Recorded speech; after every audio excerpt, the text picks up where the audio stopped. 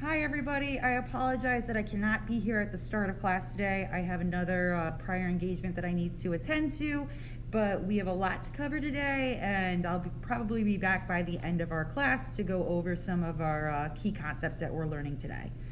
All right, so let's get started.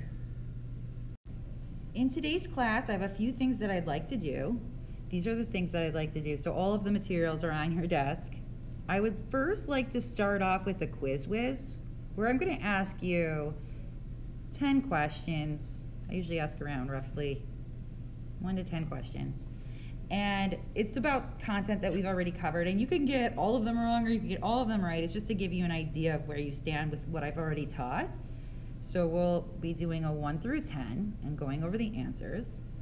Number 2, I want to go over what's the difference between observations versus inferences, as well as quantitative and qualitative observations, because when we make a CER, it's really important that we know the difference between what's an observation and then what has some thinking and reasoning to it, because we do have to separate observations from reasoning when we're doing CERs. And then I would like to take a look at viruses, okay? And I want us to go through some reading on that and see if we can determine what characteristics make it similar to being a living thing, and then what characteristics make it so it's not considered to be a living thing. So we need to separate out some information. Okay, so we could get set up into how we would make a CER and do that higher order thinking. All right, so we're going to get started. The first thing that we're going to do is the quiz whiz. So take out that piece of paper that says 1 through 10, and we're going to go through 10 questions. All right, so I'm just going to write that down, quiz whiz, 1 through 10.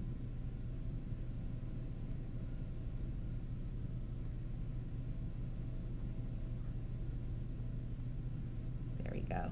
Okay, and I'm going to ask you 10 questions. All right, so let's start with the first questions being about the characteristics of life. So I gave you a saying for the 7 main characteristics of life. Do you remember what that saying is? It's called a mnemonic because each letter is actually standing for one of the letters.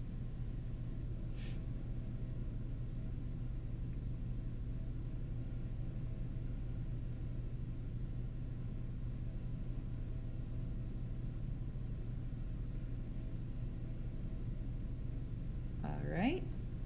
Question number 2 is, now let's see if we know what each of those letters stand for. All right, so one of the characteristics of life has to deal with how we make more offspring. So if you remember what that name of that characteristic is,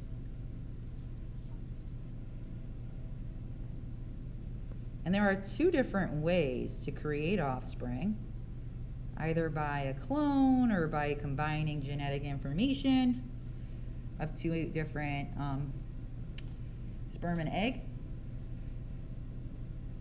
So if you know the 2 different modes of reproduction, we could put that in for number 2 as well. All right, number 3 is any trait that's behavioral or physical that aids in an organism's survival to reproduce. So it's a trait that aids in survival.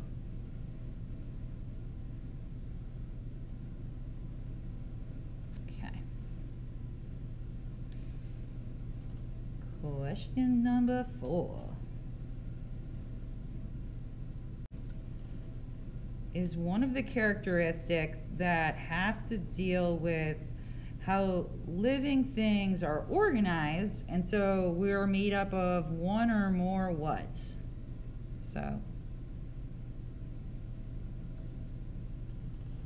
living things are made up of 1 or more what for number 4?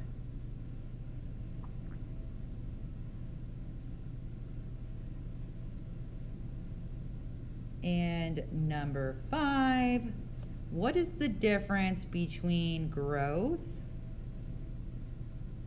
and development? So how do these two words differ from each other?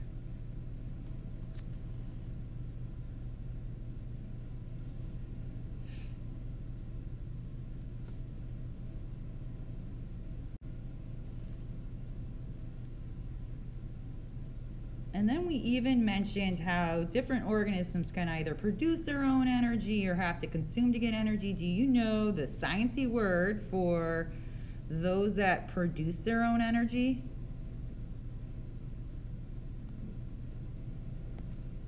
I'll give you a hint. It begins with the letter A. And those that consume energy.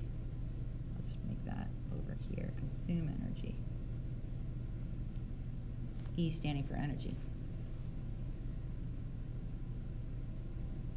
And now I'm going to ask 4 questions kind of about graphing and about the scientific process. I gave you another mnemonic acronym for how to do graphing. So I'm going to give yourself a little blank line there. Do you know that it's 2 words?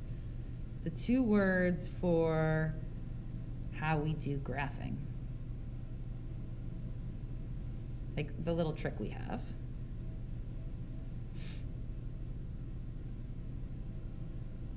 That helps us know what to put on which axis.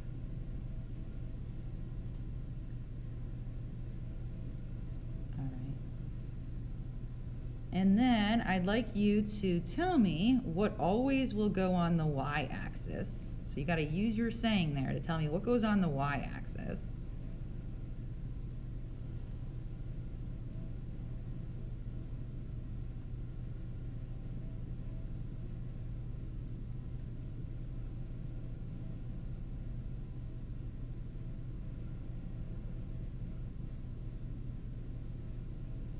And then for number 9, I'd like you to tell me the 2 different places you could put your independent variable depending on the amount of data you have.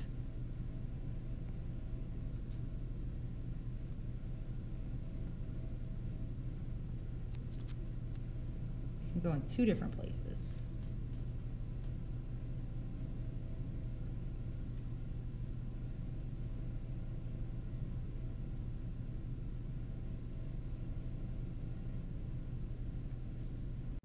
And then we made a few graphs in the last class. So what's the difference between a line versus a bar graph? Like, why would you do one versus the other?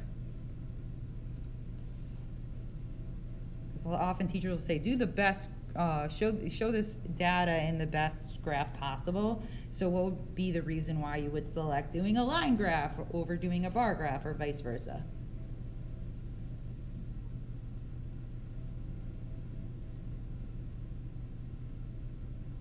All right, so we have 10 little questions, and again, if you didn't know the answers to it, it's fine, because we're going to go over the answers now, but this is kind of a recap from last class. So we're going to go over the answers now. All right, so what are our answers to this? Okay, my first question was our saying for the characteristics of life, and I gave you 2 different sayings. I gave you rad ogre or rare dog. I think a lot of you guys chose to use rare dog, because that's the one we wrote on the board. But you could also do rad ogre. If you're a Shrek fan. Notice I use green. Okay.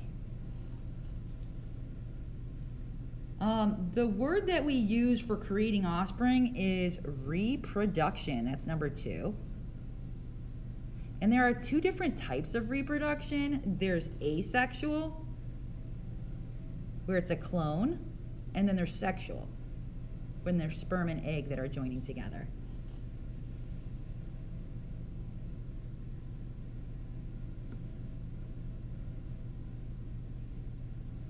Number 3, a trait that aids in survival is adaptation.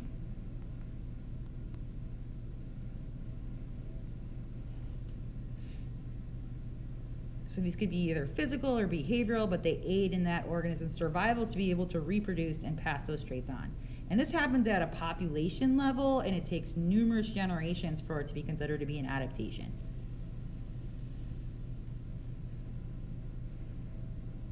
Number 4, living things are made up of cells. Okay, they're either one cell or they're multiple cells. And then we often confuse the words growth and development because we grow and develop at the same time, but growth is an increase in size or mass. And development is changing into an adult form.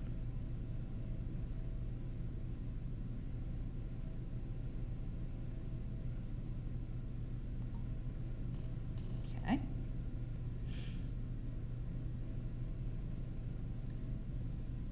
Question number 6. Organisms produce energy, are autotrophs. And we even covered that we often simply just say plants are autotrophs, and they're the only autotrophs, but there are also some chemosynthetic organisms that use chemicals to make their own energy source. So that word chemo means chemicals, the word photo means light, so how organisms would be able to synthesize their own energy source is given in its name. And then to consume energy is a heterotroph.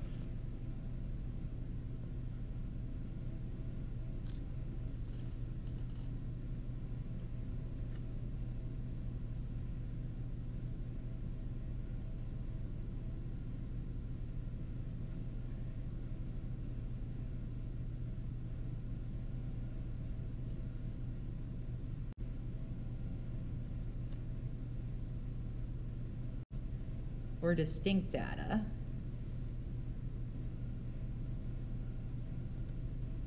Where there is really no in-between. So again, I did that example of, we had someone in the class that has a pet tarantula, and then we have people that have a pet dog. We could do how many pets do each of us have, and there is no mix of a tarantula dog. That's the thing of nightmares right there. Or maybe it's adorable, depending on your preference. All right, so then we would use a bar graph to show how many people in the class like that animal versus how many like the other animal.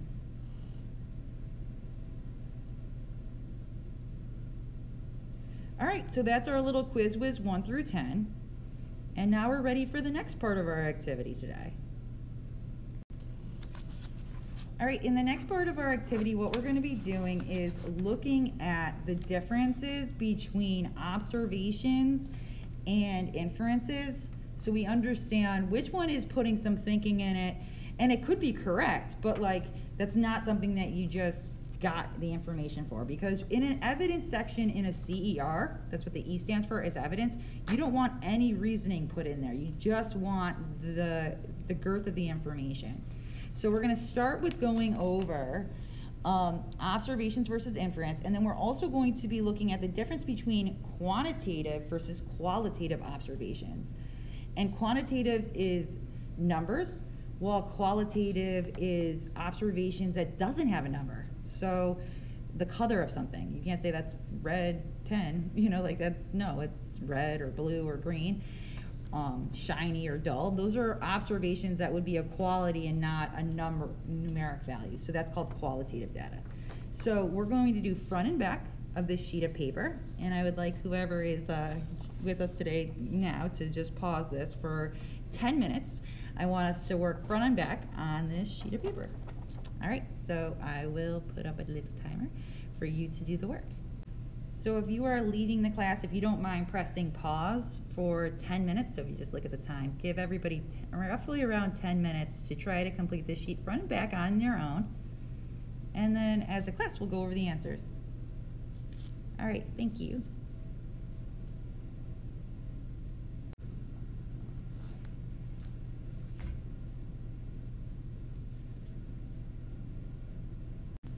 All right, so at this time you should have had the opportunity to complete the sheet. If you didn't, make sure we press pause, and that way you have the time to try it out. And now we'll go over the answers to this. All right, so we have this sheet in front of us. Let's go through it. So number 1 says the giant squid weighs 275 kilograms. So is that an observation or an inference? You should have wrote down observation. All right, the reason why it's an observation is because you could easily observe that. You can measure the animal. Number 2, the giant squid likes to eat humans. Now, that would be an inference unless you actually saw what it eats, you know, or you had that information on its diet. So you don't know what its food preferences are. So that is an inference. Number 3, the giant squid has more than one tentacle or leg. That is an observation because you could actually observe the different tentacles that the squid has. And then number 4, the giant squid swims fast because it has long tentacles. So that would be an inference because unless we only have a picture there, we can't see it swim. So that's an inference. All right, number 5, we're going through 10. We're going to, again, be making differences between observations and inferences and going over the answers to that. Number 5, the bottle of soda hisses when I take off the cap. That would be an observation. The hissing sound occurs because gas is escaping. That's an inference. That puts some reasoning inside. Number 7, the banana is rotting because it is old. That is an inference because you're coming up with a reason behind it. Number 8, the banana has brown spots. That's an observation. You could see that. Number 9, the water in the graduated cylinder is pink. Another observation. Number 10, the pink dishwashing soap dissolved in the water. In that, we would say that's an inference because we don't necessarily know what is being dissolved in that graduated cylinder. All right, so that is the part 1 to this little activity. Part 2, we're going over qualitative versus quantitative. Again, qualitative, you don't have a number for it. Quantitative has the word quantity in it, so there is a number. So number 11, the male platypus weighs an average of 2.0 kilograms. That is quantitative. Question number 12, the platypus has ankle spurs that produce enough poison to kill a small dog, but not a human. That would be a qualitative observation because there's no number in there. And that's terrifying. Okay. Number 13, the platypus has 2 eyes, 4 limbs, 1 tail, and 1 beak. Those are all numbers. So even though they wrote out the number, F-O-U-R, instead of writing the number 4, that is quantitative data because it's giving you the numbers. And then number 14, the platypus is endothermic, maintaining a body temperature of about 32 degrees Celsius, which is 90 degrees Fahrenheit. Again, that's a number, that's quantitative. All right, so now we are all done with the front of our sheet of paper. And our substitute can press pause if they want to make sure everybody has the correct answers. And we're going to be moving on to the back. On the back, what we're going to be doing is answering some questions about, again, qualitative versus quantitative, and then we have a little enrichment activity to do, which is part 4. All right, so number 15, Sandra added 4 drops of vinegar to the baking soda. That's quantitative. That's an actual number. Number 16, the liquid in the graduated cylinder was thick and yellow and smelled putrid. That's qualitative. Those are non-numerical observations. Number 17, the leaves on the maple tree were brown and fragile at the end of October. That's qualitative observations because you don't have any numbers to give to that browning and fragility of those leaves. 18, the planet Uranus is extremely cold on its surface. Qualitative again. And 19, there are 12 marshmallows left in the bag. That is quantitative. And then 20, Jessica's sunburned arms are bright red and starting to blister. That would be qualitative.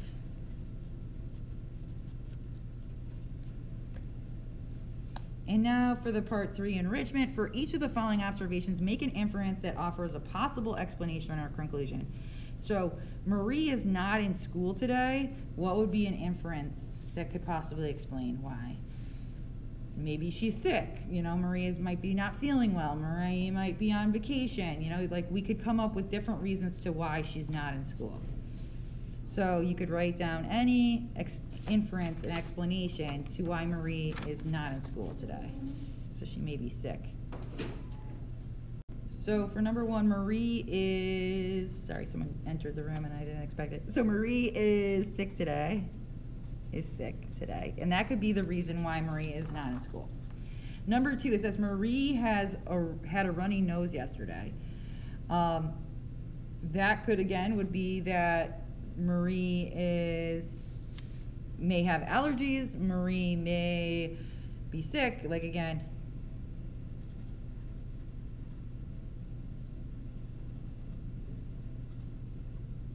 Here again is sick. And then number three, Marie's little brother Tony had the flu last week. That would be an observation. And that really would kind of probably solidify your idea that Marie probably got the same illness that Tony had. Marie caught, you know, Tony's flu, or Marie has the flu, right? Because if Tony, who she lives with, got the flu, then chances are she may have gotten it if she's experiencing symptoms of it. All right, and then the last set of questions right down here at the bottom. Nick did not do as well on the test as he usually does. What is a possible explanation or conclusion for that? Nick didn't study. Often people will think that, but it could be Nick didn't know to study or Nick was tired. But often our first response, especially with our parents, would be like, you didn't study for that. Observation number two, Nick is a huge Patriots football fan. So we might say Nick was watching a game, you know? Nick was watching football? Or like researching football maybe? And maybe that's why he didn't study. Number three, the Patriots had their first regular season game last night. Oh, so now this is making it sound like maybe Nick didn't study for a reason. Nick watched the game. And then number four, the observation that Nick keeps yawning in class and resting his head on the desk. It sounds like Nick stayed up too late watching the game. So Nick stayed up to watch the game. I'm just writing my answers down too, because now I'm going to put a picture of the answers on here so you could just double check your work. All right, so here are the answers for questions 1 through 14 if you just needed to double check your work. So I'll leave this up for around 20 seconds or so, and then I'll show you the back to make sure that your answers are correct for that.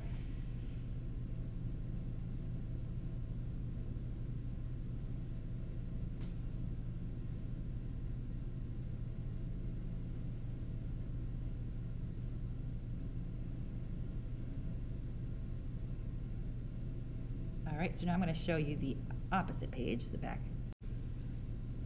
All right, so we have the top questions, and the enrichment might have been a little bit different answers than what I wrote. I was just kind of going along with what those observations were each separate and then leading up to each other.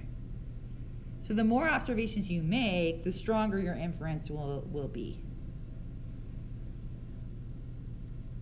which is really important when you're doing reasoning, is to get as much evidence as possible that will support that claim that you're making in your CER. So I'll leave that on for another 10 seconds or so.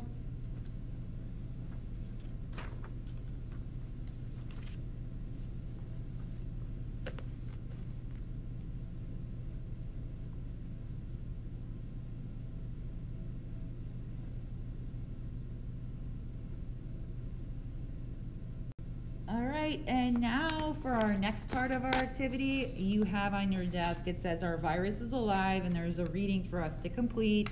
What I want you to do is go through this reading and get an understanding of what the characteristics of life are, which we already mentioned, rare dog.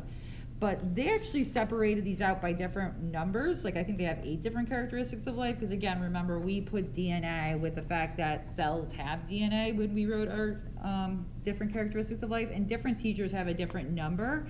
But the idea is that you have all of the characteristics to make you a living thing. So a lot of these will be familiar to you as you go through the reading. And I want you to go through the reading and see whether you would claim a virus is living or not living. So there's a few pages to look at, and I want you to go through and you can actually highlight key things as you're going through it.